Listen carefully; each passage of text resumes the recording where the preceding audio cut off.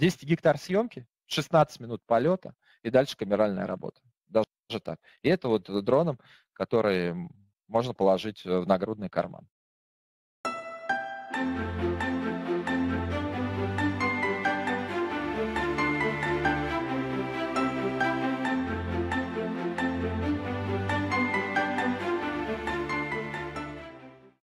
Вот участок, кстати, тоже хороший пример. Значит, облако точек автоматически сгенерировано, провисы проводов. Вы видите, что, собственно говоря, провисы проводов по всем мы можем померить и ширину, и сам провис в нижней точке, да, то есть все. Дальше давайте, у меня здесь отсняты две опорные точки, ну, то есть такие, как, ну, точки две отсняты. Это край бетона, этот край бетона, он особо сильно не выделяется, то есть нету перегиба, вот оно, да, то есть я сейчас все остальное отключу. Вот, и давайте посмотрим точность определения этих опорных точек. Вот они отсняты, я их определил на снимках. Точность 2 сантиметра по одной точке, по второй точке. Вот здесь вот точность видно, да? И вот здесь точность другой еще бетонной площадка. Вот, здесь точность 4 сантиметра, 6, да? Ну, то есть в предел, ну, вот реальная точность. Я просто взял, подснял. Здесь я сам приезжал. Вот тут. Вот подснято, соответственно. Дальше, вот у нас здание, соответственно, мы можем полностью все оцифровать. Как цифруется? Вы выбираете, ну, допустим, давайте оцифруем, ну, определим провис проводов. Да, вот. Значит, выбираем создать новую полилинию, приснэпываемся на облако точек, вот на этот. И теперь давайте под облаком прямо на землю. Все, вот у нас полилиния оцифрована. И она говорит, что у нас высота там 6 метров, да? 6 метров высота вот этой полилинии. Точно так же вы цифруете любой другой объект, да? То есть, ну, допустим, вот у нас есть, что это такое? Ну, что-то такое бетонное, да? Вот мы просто создаем новую полилинию, оцифровываем уголки. Понятно, что мы можем ошибиться здесь, ничего страшного. Оцифровали. И дальше переходим в режим редактирования по снимкам. Вот мы оцифровали эту линию. Дальше переходим в режим редактирования по снимкам. Выбираем наклонные снимки, которые нам позволяют четко определить уголок здания. Да? Открываем его на весь экран. Вот, и подвигаем. Вот здесь четко видно раз уголок. Здесь мы более-менее попали. Здесь сместили вот сюда. И этот, эти мы сейчас, ну как-то так. Второй тоже сюда. Так, на одном снимке. И то же самое делаем на другом. Это достаточно 2 снимков. На зданиях это проще, потому что здесь такой объект все-таки это сложно. Ну, все равно, в общем, это легко делается вот таким вот образом. Мы, видите, сажаем прямо на снимках. Таким образом, вот здесь видно, что у нас облако, с облака мы ушли. Таким образом. Теперь все. Теперь у нас полилиния оцифрована. Вот здесь мы, видите, чуть-чуть, вот здесь мы на углах попали, да, то есть каких-то, вот здесь у нас она ушла. Мы можем посмотреть, какая из линий, ну да, то есть и чуть-чуть подправить. Скорее всего, это вот здесь у нас недостаточно. Так. И оно в автомате приснэпывается на облако точек. И, то есть, как бы мы занимаемся оцифровкой в такой псевдостереорежим, да. Вот. Вот, и облако точек у нас село, получается, на бетонную.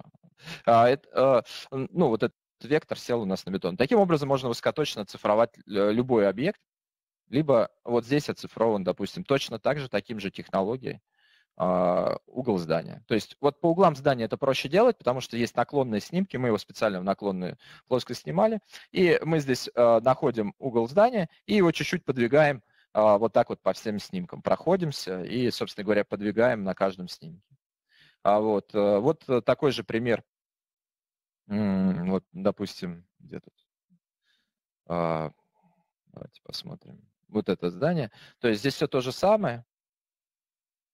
Вот оцифрованное здание, и мы можем легко экспортировать вот этот вектор. Это самый последний, я сегодня утром сделал так заново, да. Вот он, самый последний. Вот он оцифрованный, вы видите, мы просто его двигаем. Так, здесь неудобно. Мы просто двигаем на угол, да, каждый объектик. Это очень удобно. То есть классно выбирать снимки, которые такие не слишком под наклоном, а сейчас я покажу, где очень хорошо видно.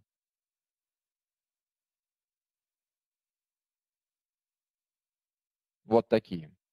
Вот по такому снимку очень легко посадить прямо на уголочек, да, вот как здесь сделано. Вот так вот. То есть, как видите, здание оцифровать там 2-3 минуты. Мне кажется, с GPS-кой вокруг него ходить даже дольше. Да? Вот. Дальше мы эту линию экспортируем. Вот, допустим, эту одну линию, да, экспортируем. Можем все линии экспортировать, да, то есть экспортируем в AutoCAD, либо в любой другой софт, там GIS, вот здесь Shape поддерживается, DXF. Экспортирую линию. Так. Давайте назову его дом 2. Такое название ходовое сейчас. Так, вот вы видите, что у нас, когда мы экспортируем, экспортируется два объекта. Это линейный объект.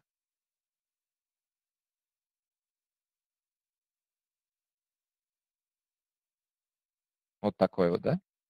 Либо мы можем добавить сюда еще точки отдельные, которые мы используем для отметок, я потом покажу. Вот здание. Теперь давайте я открою КПТ на эту территорию. Это здание стоит на кадастре. Мне вот этим пример чем нравится. Вот оно, этот КПТшка. Вот это здание. Давайте сюда загрузим границы дома.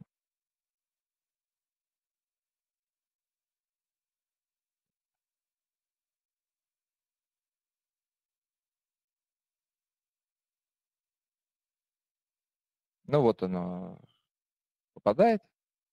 Ну, как видите, какие-то вещи вообще полностью совпали, да, то есть тут давайте померим расстояние.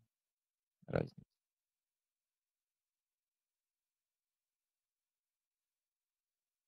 Так, итого.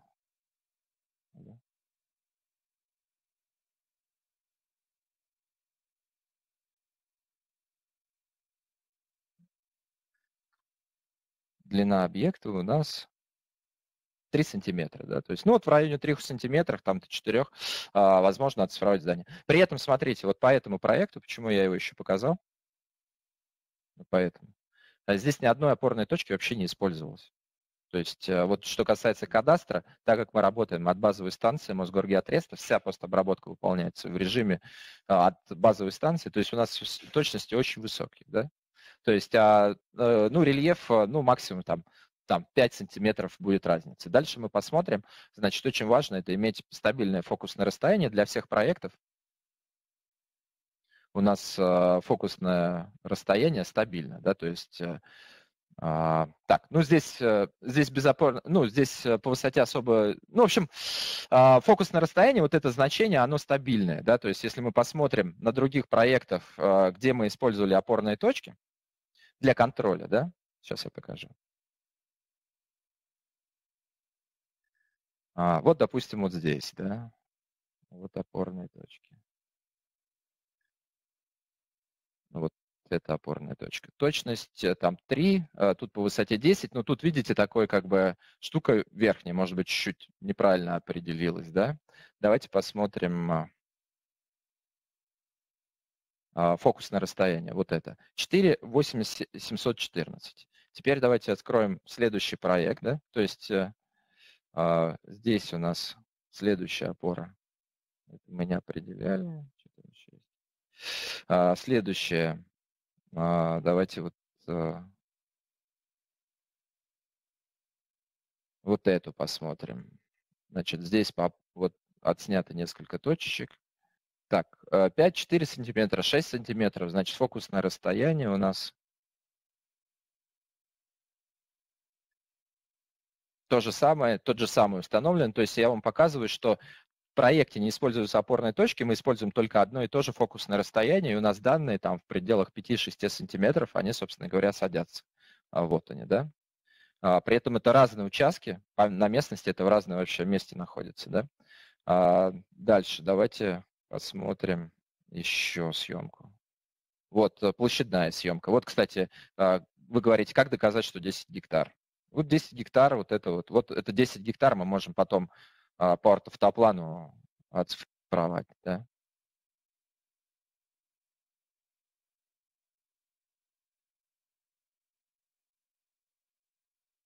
Значит, точность 4, там 5 сантиметров. Давайте посмотрим фокусное расстояние. Это вот видите чекпоинты все. 4,80, ну, все то же самое. То есть это говорит о том, что вот за счет вот этого характеристик фокусного расстояния у Mavic Mini постобработка выполняется, точнее, фотограмметрия выполняется очень точно, и тут важность уже точность постобработки по высоте, да, то есть, ну, соответственно, я думаю, что там 3 сантиметра точность постобработки по высоте, ну и плюс точность фотограмметрии. Из-за этого складывается там сантиметров 6 по высоте. Это без использования вообще каких-либо опорных точек. А в плане все сидит вот в эти же 4-6 сантиметров очень точно. Вот. Значит, вот это пример. Значит, как обрабатывается постобработка ГНСС измерений?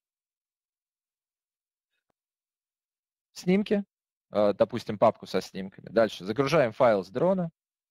Выбрали там файл с дрона. Выбрали, да?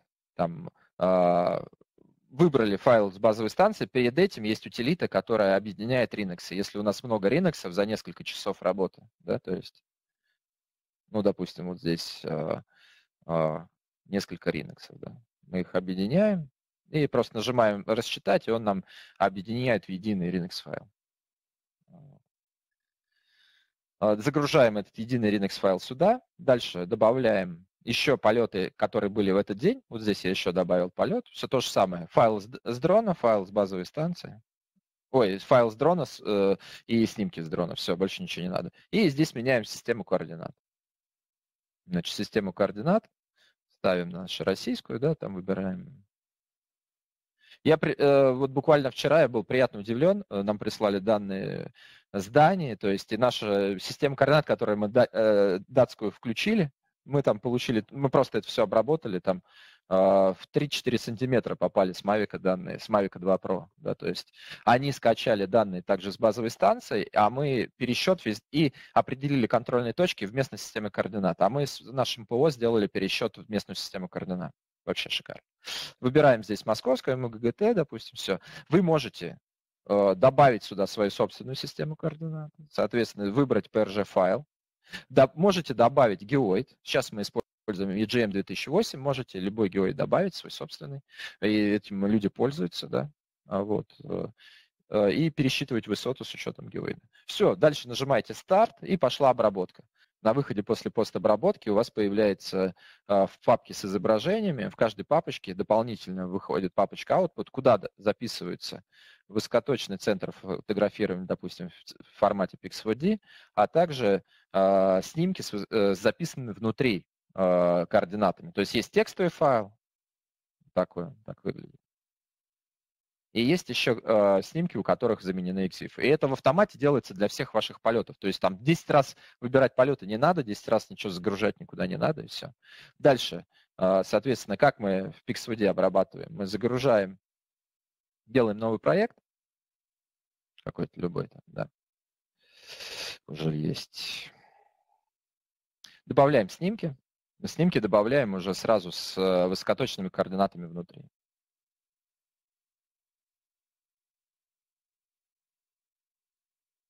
Далее, меняем систему координат сразу с VGS 84 на систему координат нашего проекта. Загружаем ее из PRG-файла, который хранится в папке с топосетами.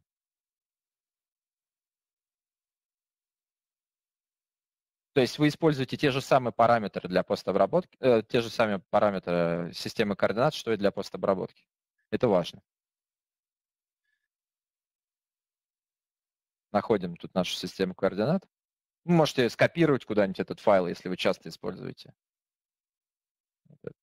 Загружаем. Pix4D сразу понимает, что это местная система координат. И дальше важно нам заменить координаты тоже на прямоугольные. Выбираем, как раз я вам показывал, помните, текстовый файл с координатами. На выходе у нас получается координаты снимков местной системы координат, высоты московской системе координат тоже, да, то есть на эллипсоиде Бесселя там.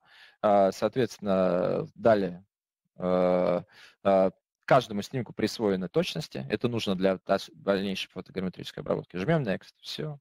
Выходная система координат тоже московская. То есть ничего больше делать не нужно, ничего настраивать не нужно. И дальше нам нужно просто сжать кнопки, начать обработку, там, построить плотное облако точек. Да? То есть все это делается очень быстро. То есть все, дальше отключили галочки, запустили процесс предварительного уравнивания. Вот, при этом проверив, чтобы у снимков состоялась коррекция линии скользящего затвора. И запустили процесс. Все. На выходе получаете... Ну вот, кстати, по полетам. Смотрите, как у меня сын отлетал здесь, да? То есть вот они полеты дабл-грида вот так вот, да? И только полет вокруг. Как раз для того, чтобы вокруг нам нужен, чтобы отрисовать стены здания. Все. Больше ничего делать не надо. На выходе получаем вот такое облако точек. Это какой участок там? Ну, наверное, вот это, да. Вот такое облако точек вот с этих полетов. Дальше мы его оцифровываем, там можем оцифровать там все деревья, дорожки. И после этого экспортируем векторные данные. После этого, ну, отрисовали, я вам показывал уже, как цифровать. Ну, здесь вообще ничего сложного. Любой там объект можно оцифровать, да, дорогу, столбы, все, что нужно. Отмостку, да, то есть отмет. И дальше экспортируем полилинии в любой формат, либо Shape, либо DVG, либо DXF. Экспортировали там в DVG, ну там DXF, да, то есть сделали экспорт, загружаем потом в автокаде все эти чертежи, ну, допустим. Вот так вот линии они выглядят, они все 3D полилинии, да, и дальше вам останется только применить к ним условные знаки, и на выходе у вас получится вот такой топоплан. Да, то есть применить условные знаки, на выходе получается вот такой вот топопланчик. Да. Что вам еще нужно? Отметочки, значит, у вас отметочки точно так же есть отдельный слой с отметками. И вот у нас наши с вами отметочки добавляются. Да? Дальше мы оформляем наши полилинии, раскладываем по слоям, да, то есть получаем вот такого типа топопланчика. Все. Нужны горизонтальки, доводим горизонтальки, и на этом наша работа закончена. Да? То есть все достаточно быстро и заменяется огромное количество ручного и полевого труда. Самое главное, это интересно. То есть для тех, кому хочется что-то новое, вот попробуйте. Ну, точность, соответственно, 5-6 сантиметров, я думаю, этого более чем достаточно. Да? То есть таких проблем не будет. Так, ну, что еще? Давайте посмотрим. Вот такие модели возможно создавать с Mavic Mini, да. То есть это уже для визуализации, для какого-то дизайна. Да. Те же самые полеты, да, то есть все то же самое. Точно так же эта модель уже триангуляционная. Вы можете ее загонять в любой софт, автокадовский там, и так далее, в виде общего формата, допустим. И что еще интересного? Ну и давайте посмотрим ну, вот большую площадь. Вот, кто говорил, сколько снимать за один полет. Вот полет. Соответственно, здесь чуть над лесом снимки не выровнялись. Но вот даже с учетом, сейчас я его открою, в автокаде мы посмотрим площадь. Ну вот, смотрите, значит, у нас КПТ, наложены, соответственно, границы, и плюс рельеф, который в автомате построен, вот эти горизонтальки, вот такие, построены полностью в автомате. Видите, они, в принципе, уложены. И если мы откроем это облако, вот это, да, то есть это вот съемка, ну, сейчас в летний период сделана, да, то есть это, тут и деревья уже зеленые, растительность и так далее. Вот, соответственно, здания, сооружения, деревья как деревья, да, то есть это не просто какие-то холмики, а именно деревья. Вот, смотрите, маленькие, даже тут люди стоят, да. Вот. Это с высоты 50 метров с Мавика построено. Вот. Вот у нас столбы. Ну, мне кажется, это уже аналог какого-то лазерного сканера, ну, какой-то вот вообще маленький столб. Это знак какой-то дорожный, да. Вот, каждый столбик отрисован. А вот, посмотрите. Это какой-то навес здесь, наверное, ширина столбов там сантиметров 20, наверное. Вот облако, здесь такой мостик, да. Вот. А вот облако, оно в автомате классифицируется, я вообще ничего руками не делал. Вот так оно отклассифицировано. Естественно, оно затянуло где-то здесь лес какой-то, да, ну и то даже по лесу, посмотрите.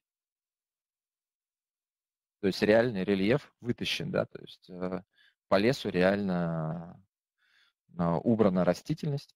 Вот. И ну, вручками это невозможно сделать, ну, просто замотаешься, да. А вот горизонтальки построенные, собственно говоря, где они? Вот так мы сделали. Вот он, да. И вот они. То есть цифруй себе по облаку, да, создавай топоплан. Ну вот затянуло это отсюда, да, то есть вот это вот все, это вот с этого леса где-то. Ну это надо подправить, да. То есть здесь тоже можно подправить. Но это лес. Но вот эта часть леса, да, то есть где тут у нас какой-то кустарник и так далее низкий растет, это все у нас с вами, собственно говоря, это убрано с рельефа, да. И вот эта часть тоже никаких там деревьев, ничего нет, да. Действительно, какие-то там горки и так далее. Вот, значит, вот так вот работает. То есть таким образом там 10 гектар съемки, 16 минут полета и дальше камеральная работа. Даже так. И это вот дроном, который можно положить в нагрудный карман.